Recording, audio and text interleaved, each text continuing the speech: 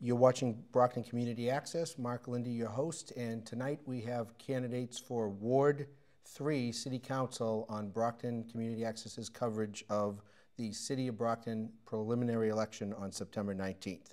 I have in studio with me on my panel, I have Steve Foote, the former chairman of the Brockton Democratic City Committee, who is now an unenrolled independent voter. And we have Councillor Shana Barnes, who is a member of the Democratic City Committee and aide to Congressman Lynch, as well as being an outgoing city councilor at large. In studio for the candidates that are running, we have Reverend Marlon Green, who is running for a second time for Ward 3.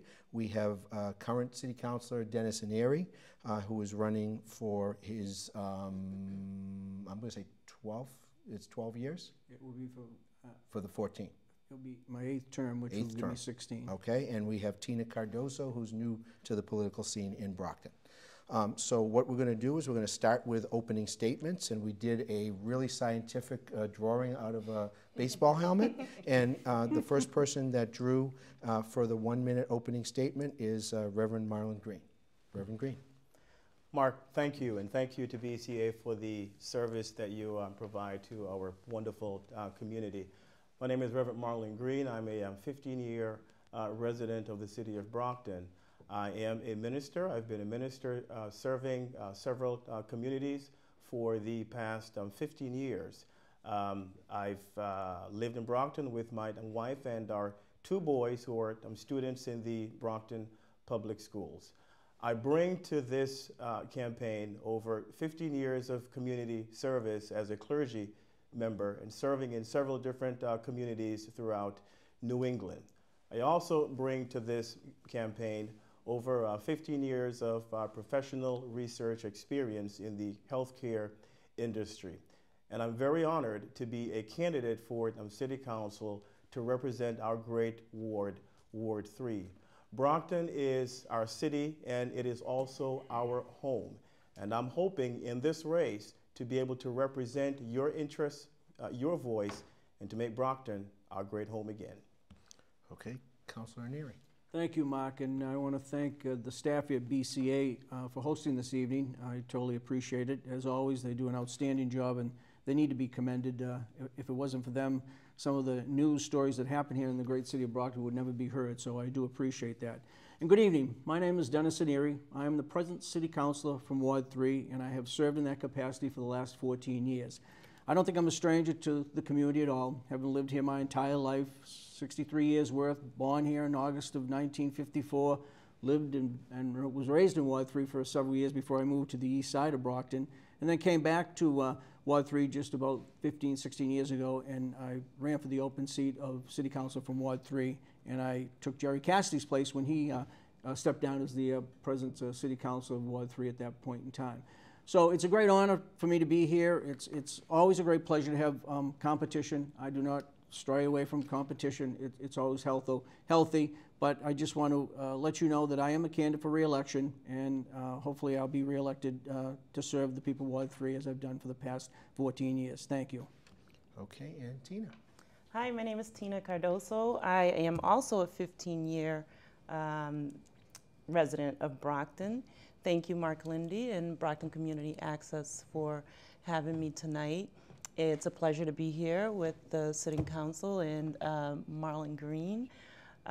This is all new to me, like you said, Mark. I'm new to the political scene, but what's not new to me is my community service, my experience in the community. I'm a nurse, 20 years now, having worked in underserved communities, and I'm also president of a nonprofit organization that seeks to help folks in the community around mental illness, youth violence, drug addiction. So I bring in a lot of that experience, that connection with the community, that ability to, folks can relate to me. And I'm hoping to be able to make a difference in the city. Brockton's already a great city. I feel like more folks like myself need to be involved. And the demographics also has changed a lot, so I bring in some of that connection, that relationship. Thank you. Okay, thank you all for being here. I want to thank you also for putting your name on the ballot. As someone that's done that myself, it takes a lot away from your family and your friends, and your life in general, but service is a wonderful thing. We'll start off with the questions. Steve would be first. Thank you all for being here tonight. Now that regulated use of marijuana is legal and the only pot facility in Brockton is on West Chestnut Street in your ward, another facility wants to open a couple of doors down from them, and the current facility wants to expand its hours. Would you vote for more licenses for retail pot sales? And do any of you use marijuana or any other drugs? Okay, we're going to start with Marlon. Reverend Green. So I'll start with the latter question first. Have I ever used marijuana? And the answer is no, I've never used it. To your first question on whether I would vote to expand or to grant additional licenses to marijuana facilities in the other city, and simple answer is no, I would not. And my reason for that is I think we already have enough challenges in the city of Brockton with illegal drugs and crimes of different sort. This is just not the community. It is not the place for that type of business. And with the other struggles that we're having with managing the criminal activity that we have in Brockton, such a facility just would not aid in us getting that under control. So again, I would not vote to expand that in Brockton. Tina?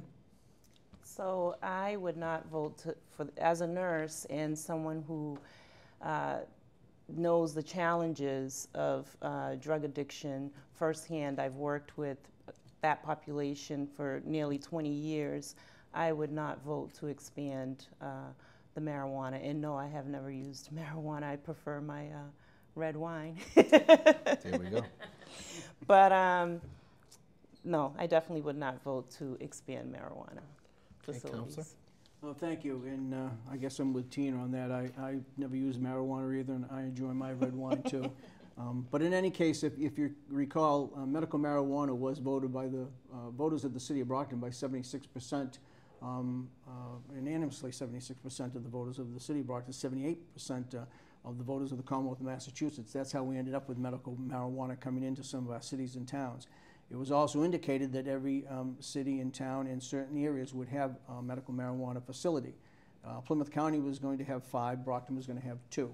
And what we did at that particular time, and I was a part of the process because they were looking for a business district area to where we would locate the medical marijuana. We came up with the overlay district, which was what you see on West Chestnut Street. And as you know, we have one facility that's been up and operating since its time. It's 3 years. And we just approved, or I shouldn't say we, it just went through zoning that there's also approval for another location at another corner. And I already indicated as the council from Ward 3, there is no more room for an expansion. If there's an expansion, we have to look somewhere else. So as far as I'm concerned, we have what we need in the city of Brockton right now for medical marijuana. And that goes for the small shops that would sell recreational marijuana? That's going to be a different issue altogether, Steve. That's going to be a different type of discussion of how that's going to work. We don't know how that's going to come at us yet. The state hasn't finished writing all in how it's going to be. They passed different steps to it, but we don't know how it's going to affect us out here in Brockton and how it could. I can't have an answer that the gentleman that's in place could want to expand that, but that I don't know how that's going to fit in yet. Fair enough. Did either one of you want to add to that second part of the question? Okay, so we will go to Shana. We'll start the first question in the order. It will be Dennis, then Marlon. Oh, well, this is a group question actually. Oh, this first. is okay. Yeah. Okay, wasn't sure. In your campaign, and you know, as a veteran retiring campaigner myself, you go out, knock doors, make phone calls, answer phone calls, get emails, make emails, making contact with your constituents and the people that you're looking to serve. What has been one or two major issues of the residents of Ward 3 that have come across your ears or to you through this particular campaign cycle? First would be Councillor Eaniri. I'm first? Yes. Well, thank you, Shana, for asking that question. And I guess one who's been campaigning for a good many years, and campaigns change over the years as well, but you pretty much stick to the same type of strategy, though a little different now over the years where you have social media, so it does allow you to do some other things that you couldn't do before. But right now, as the city councilor who is out in the neighborhoods, and I travel the neighborhoods, and I hold ward meetings, so I get a lot of feedback when I hold my ward meetings as well. But right now, as I've gone through the neighborhoods, is starting, the process of campaigning for September 19th. The biggest concern that a lot of people have right now, not enough police protection in the neighborhoods. We're not doing enough work in our neighborhoods. I've had people even say to me, aren't we worrying a little bit too much still with, the new downtown and forgetting about our neighborhoods? And they're right, we're not. And, we need more police officers in our neighborhoods. They want to see more police patrols. They want to see people riding through, not less just walking through. So that's the biggest concern that I have, getting back to me. Public safety, number one big concern that's coming back to me. Thank you. Okay, next, Marlon. So in knocking door to door, which I've done quite a bit, along with the usage of social media, and the number one concern that I'm hearing from residents in Ward 3 is a public safety issue. So the level of crime that we have in the city, and also traffic and the safety on our streets. I know over the past several weeks we've had several incidents of cars running into homes, and some pretty serious accidents on our streets with drivers just speeding down the other roadways. And so that's a huge concern for many of our moms and dads where their children are concerned. So the level of crime and traffic speed on the other roads is one of the other top things that I'm hearing. The second thing that I'm hearing from a lot of the residents in Ward 3 is really about representation. We have a city, we have elected officials, and there are many residents in Ward 3 and also around the city who are just concerned about not having enough representation in city government. Okay, Tina? So public safety is a big concern, of course, given the recent spike, in violence in the city. When I go out and knock on doors, people are concerned. The other issue is, similar to what Marlon said, is the representation in some of the precincts. And folks basically they don't know much about their city council and what their city council is doing for them. So that feeling of needing to be represented. The demographics, like I said, in Brockton have changed tremendously. I raised my kids at Brockton High. They all graduated from there. And the kids at Brockton High now, with the large influx of more immigrant community, certainly has changed a lot. So the folks there need to be educated a bit more on, who's representing them and what the issues are in the city. Thank you. I have a follow-up to that. You're raising your hand, and my question was going to be, you're the current counselor, and representation was mentioned by both of your challengers, so I assume you may want to address that. Definitely, thank you. Yeah, I do want to follow up on that because, one of the things that I've tried to do since I've been a city councilor, and that's in the 14th year now, is I've always been available to have ward meetings.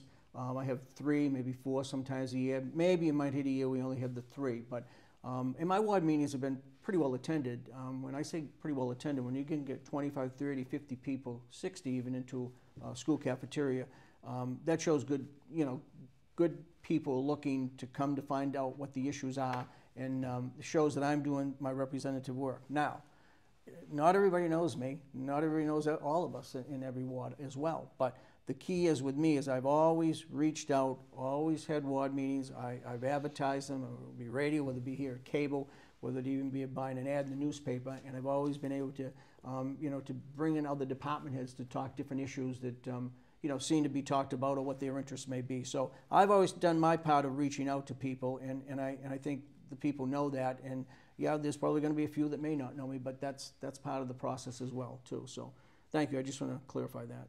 Okay, and since you both brought it up, I'll let you have another minute on the issue each. Tina? You want me to go?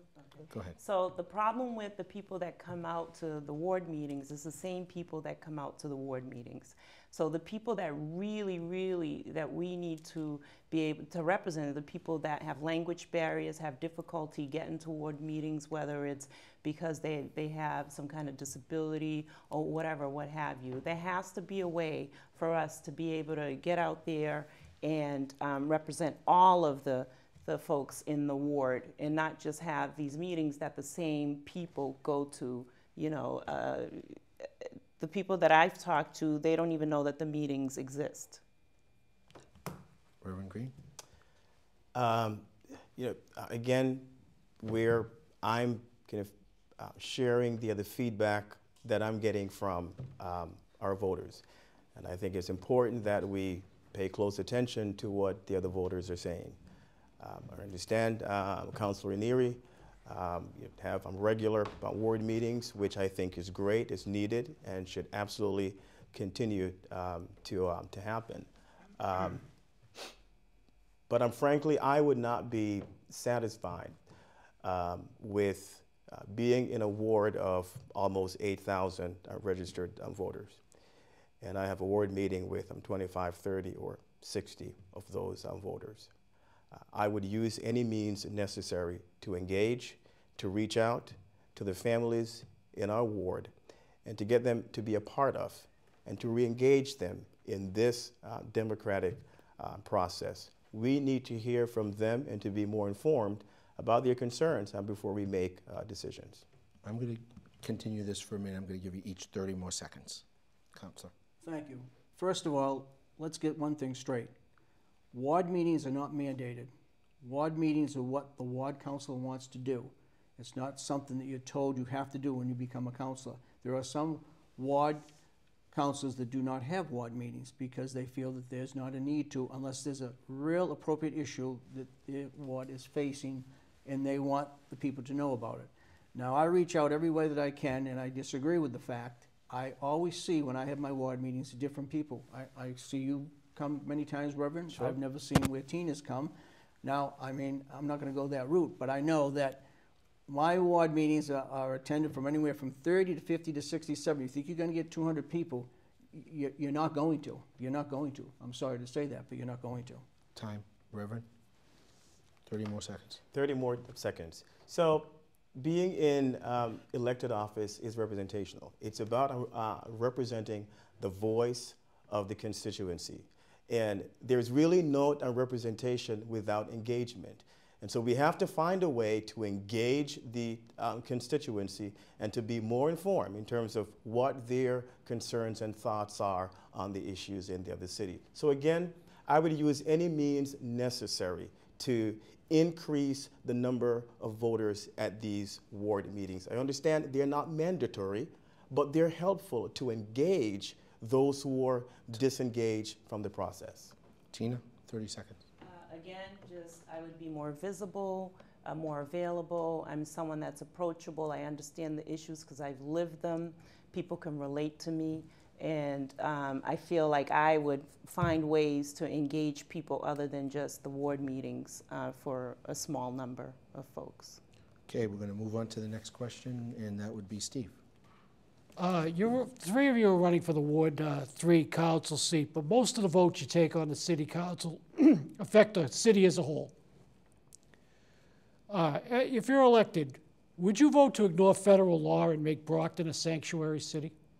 Tina first. I would have to look at, it's very complicated. It's a complex issue. There's a lot of emotion attached to that. We have to look at our population of people and our demographics, and we have to do what's best for our constituents.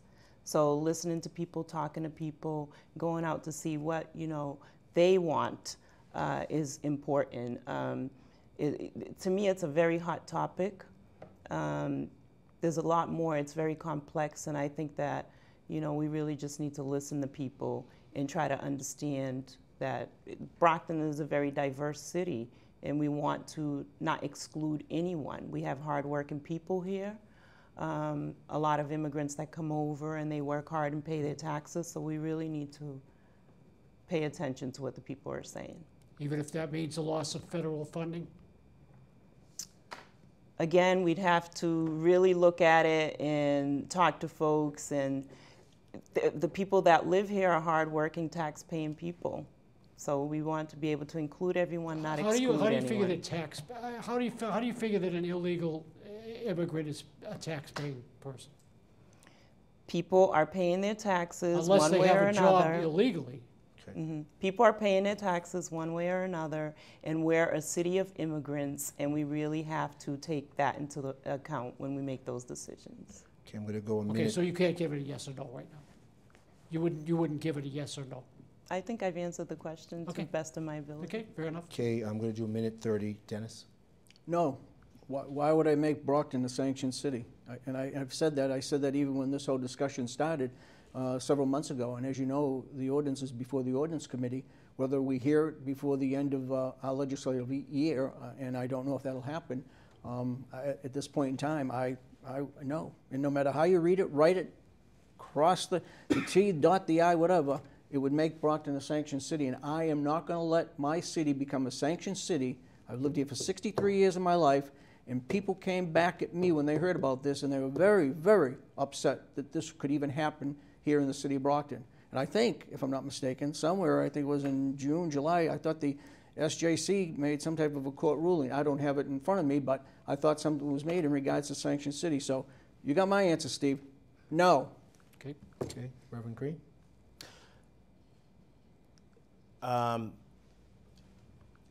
Brockton is a very diverse city. There is no question about that. Immigrants are important to this country and to the city of Brockton as well.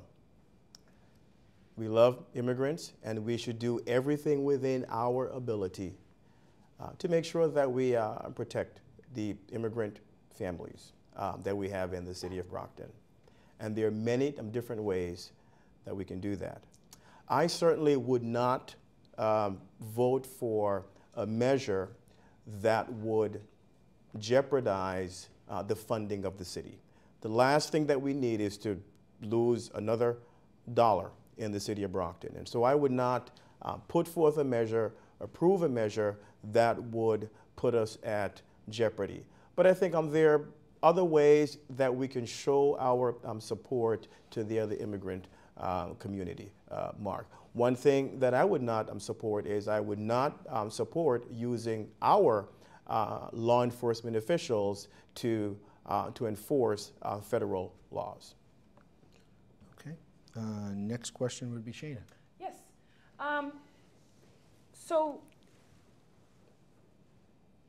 Okay, well, it's the same question for the three of you, but I need to ask it differently for Councillor Eaniri. So I guess I'm asking, what is one major accomplishment that you wish to execute if elected as city councilor, and what is one major accomplishment that you are particularly proud of in Ward 3? So we will start with Marlon. One major thing that I would hope to accomplish as a councilor? Yes.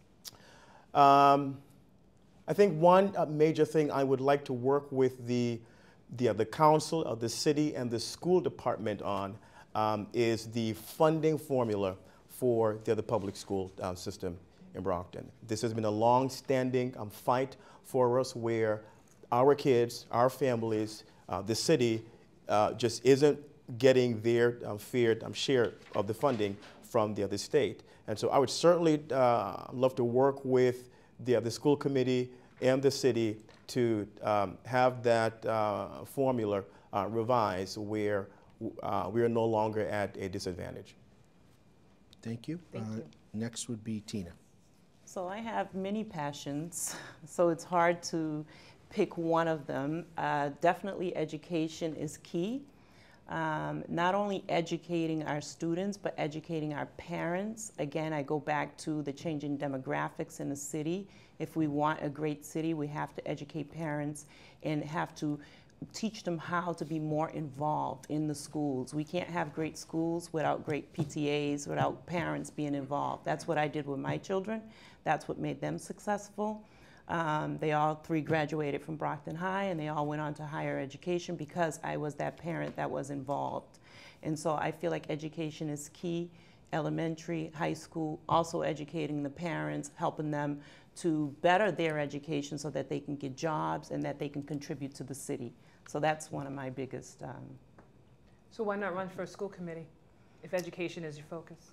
Because I feel like there's other passions that I have, like public safety and other things that I want to do that I would be best served on the council. Thank you. Dennis. Thank you. There's so many things that could be said and given into this particular answer of some of my accomplishments naturally from my many years of being the City Council of Ward 3. But I think the greatest accomplishment I had was just a few years back that I was under the Belzotti administration when Mayor Belzotti, Mary Waldron from the Economic Development Plan, she was involved with the Economic Development Plan back then. And we were able to be instrumental in bringing the Bernardi Auto Group to the city of Brockton, a big automobile dealership. Been many, many years since you saw a new dealership come into the city of Brockton. But it was going to take a piece of desolate land that had sat there for so long. It was the American Brush Building, and it sat there decayed, and it had to go away. And the price was right for the Bernardi Group to come in and purchase it. It's there now still, but it's under a different name because of their process just went in a different direction. But that was to me it was important because I was a part of that whole step with the mayor, and I knew what was going on from day one, and I was there right to the opening. So to me that I was very proud of that moment. I cleaned that corner up. Thank you. Thank you all. Next question is from Steve Foote. This is a general question about the city. Why doesn't a city the size of Brockton have a movie theater complex? I mean, do you think we need one? And if so, what would you do as a councilor to try to get us one? Okay, start with Tina. So that's a great question. A lot of people ask that question, along with why don't we have a nice lounge or, places with more activities for people to attract folks into the city. So people are concerned about these things, and I would work with the council. I'm not, I don't know the numbers, so I'd have to learn. Like I said, I'm not a politician. I'm a nurse. I'm someone that cares about the city. I'm a community activist. So there are things that I would have to learn about budgets and numbers. But I know that it's a huge concern for my children, especially. They all grew up here and went to school here, but they left when they got their higher education because there's not much for them to do in the city. So we need to be able to build, attract our youth to keep them here in the city so that they can give back and work here and contribute. Thank you. Reverend Green. So I think this is a question kind of in the larger context of economic development for the city of Brockton and developing ways to attract businesses to the other city. I know there are a number of challenges that are important to economic development. Crime is one of those challenges, and getting the crime rate under control for the other city. And also, parking is certainly an issue for a lot of firms and businesses in looking to establish their business in the city of Brockton.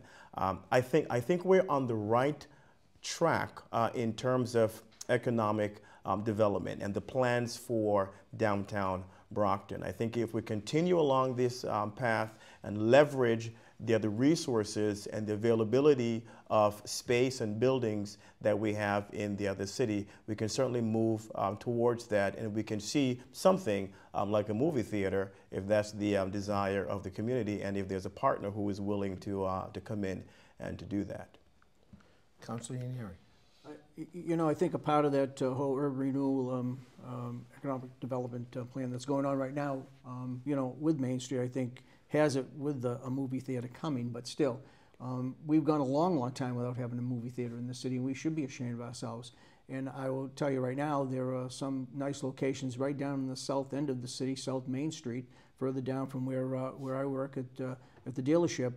You've got some vacant spots down there, and I don't know why we haven't really done anything to try to create, you know, an aspect of putting a movie theater there, to be truthful with you. And you also have the Shaw's building that's been sitting there closed now for, I don't know, 8 years, which is sad, which is half in West Bridgewater, half in Brockton, and why we couldn't even get together with West Bridgewater and do something. It is too bad that the city of Brockton doesn't have a movie theater. It'd be nice to have our own here with the reclining chairs like they have in Randolph. I agree. And it is, people mention that to me many, many times, and I don't know why no one's picked up the plate with it. I really don't know. Okay, next question is Shane Bart. Okay, this is a group question again. What are your feelings about term limits for city councilors? Okay, that would be first, and Councillor Eaniri. Shane, I really haven't given that much thought. You know, you've stayed around for 4 years, and I've been 14 years and going for 16 years. I don't know, do we really need to have term limits for city council? I don't know. I think what you might need to do, and would be nice to look at, is maybe making it so the terms were a little bit longer. You know, so you'd have a 3 for mayor, 3 for city council, 3 for school committee, because you no sooner get elected, and you no sooner just turn around and start to learn the process, and especially if you're brand new, and you were brand new, and a lot of the people that are running today, they don't know the process. It's more to what you know what it is, and I'd rather see something more like that, you know, a 3, 3, and a 3. I think that's what we should be working on, to be truthful with you, than just have a limitation.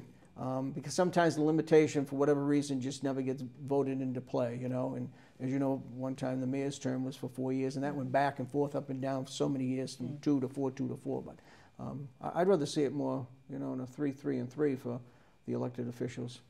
Thank you. Tina? For me, it's not so much the term limits. For me, is holding folks accountable. So we talk about all these things that we want to get done, but then nothing gets done, and we're still talking about the things that we want to get done, like we just talked about right now. So holding folks accountable, I feel like more and more people are learning that that's what they need to do, to hold their people accountable. If you're not working for the people in your ward, then you have to go. So that's to me, is just educating people to hold their city councils accountable for the things that are going on in the city. If you're not working for me, then I'm not going to vote for you the next time. So it's not so much term limits for me, it's more accountability. That would be a term limit, people holding voters accountable. Well, in a sense, Right, but right. you know what I mean. I just don't think that we should, you know, set a 2-year limit or a 3-year limit. I think we need to do the work, and if we're not working, then, you know, folks need to get out there and vote, or not. Reverend Green. Thank you. So I'm indifferent where term limits are concerned. On one hand, I don't see an argument or a reason for term limit to impose one, and at the same, on the other hand, there could be reasons, but I'm indifferent. I do not have an argument to put forth to say that we need one in place. What I think is more important is where the city council is concerned, is to have better checks and balances in place for the city council. So I think that for the other council, we should have a stronger conflict of interest policy in place, disclosures. I know there are some questions about nepotism in the other city. Among the city workers. Those, I think, those are more important issues, I think, where the other city is concerned and where the council is concerned. I think those are more important issues, more so than term limits. Okay, thank you. Next question is from Steve Foote. The council's explored using the MWRA as a secondary water source and found that it's extremely costly. Would you be in favor, would you support the mayor's proposals to buy the Aquarium water facility and cure Brockton's water compliance problem? Marlon first.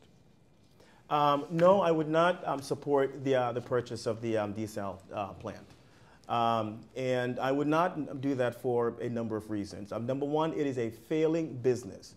From the beginning, it's been a failing business, and I do not agree with our city purchasing a failing business without a comprehensive business plan to turn this plant around. There are a number of questions where the plant is concerned. How much is it going to cost the city to operate on an annual basis? How much is it going to cost us to upgrade this plant? How are we going to market this plant and to get the customer base so that this business is profitable and we're not stuck with a failing business? So I would not support that at all. I know it's been stated that buying into the NWRA is expensive. How much more expensive is it for the other city?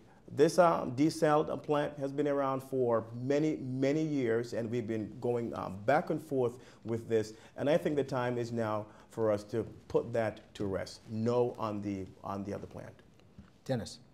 Well, we just had the MWRA before us not too long ago, just a few weeks ago, just for an informational session. But I mean, I have to follow the steps. I guess I have to say it, but I have to follow the steps of what Reverend Green is saying, because you know, when and if it comes to the City Council and comes before me, I have no intentions at this particular time of voting in favor to buy you know, the desalination plant. First of all, the taxpayer is already paying enough with it. So with that being said, and I know we're paying enough of a tough bill right now, I'd rather just keep paying the tough bill, get over with the contract we're with, and then we'd be done with it. Because if not, you're going to have to go out to bond for, we say, $78 million, but probably by the time you're figuring all the other costs, you're probably going to go out to bond about $108 million. And what we're going to have is a $1.7 million savings. And the mayor makes that sound good? Of course it sounds good, because he likes to spend money. And he needs the $1.7 million to spend it in some other area. And then for me, I'm not going to put it to the taxpayers again. They went through it before I became a councilor. That was a big issue. Just when I went on the council, that was just an ending issue about the situation we're in. And I cannot foresee myself even going forth with something like that. It's ludicrous. To me, it is anyways. Tina. I'd have to agree with the Reverend and Councillor Eaniri on that. My other concern is for safety.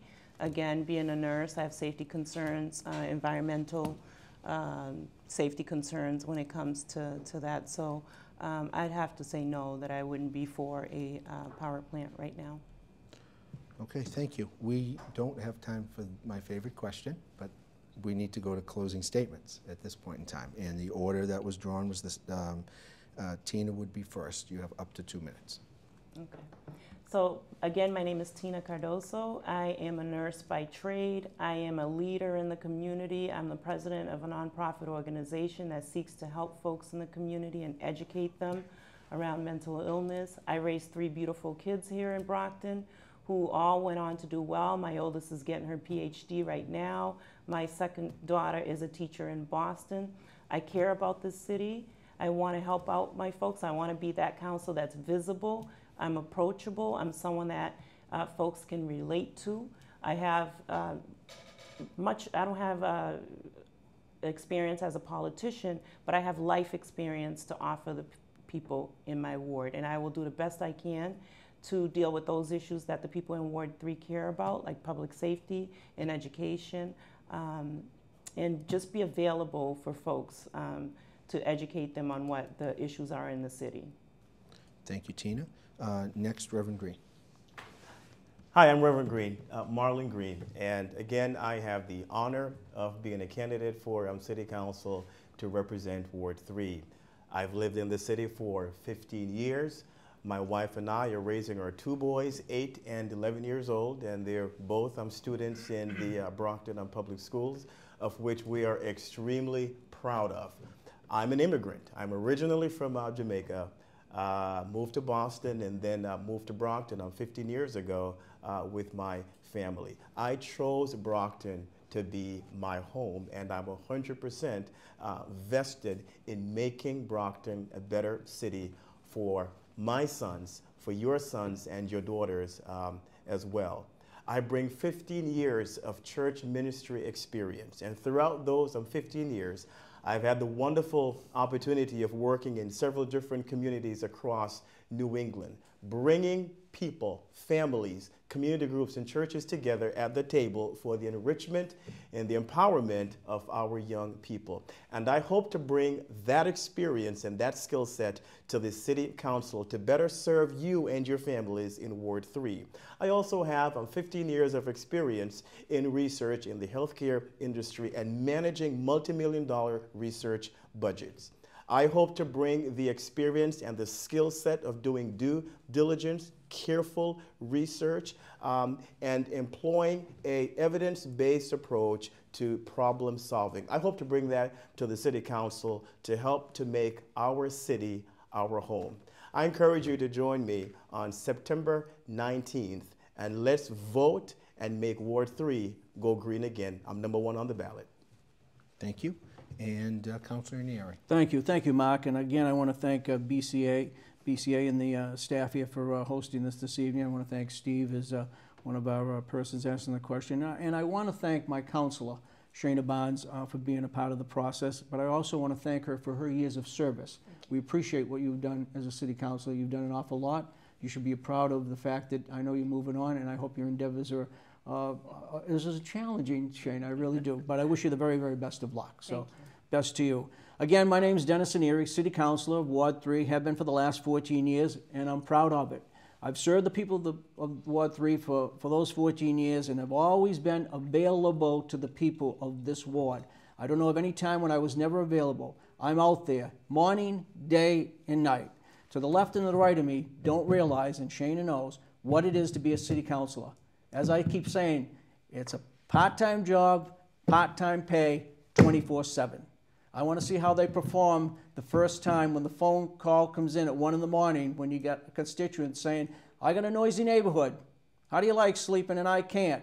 You have to get up and you have to do something about it. Those are the things that you do as a ward councilor. Those are the things that I've been doing for the last 14 years. Those are the things that I will continue to do for the next 14 years. Now, I know there's some people in the city that like to see me gone, and I know there's particular people that have already made their choice of who should be the next Ward 3 councilor. It's not going to be. It will be me, because I will be out there working hard and diligently for the next few days. I need votes for September 19th. I'll get my votes for November 7th, and I will continue to represent the people of Ward 3 the way I've been doing it to the very best of my ability. And I can't say enough about the people of Ward 3. Haven't been born there, come back here, worked with them. It's a tremendous, tremendous ward. It really is. So with that being said, please, September 19th, Tuesday, that's primary day. Election starts at 7 in the morning, closes at 8. I ask the voters that have been voting for me for the last 14 years to please come out and renominate me. Thank you.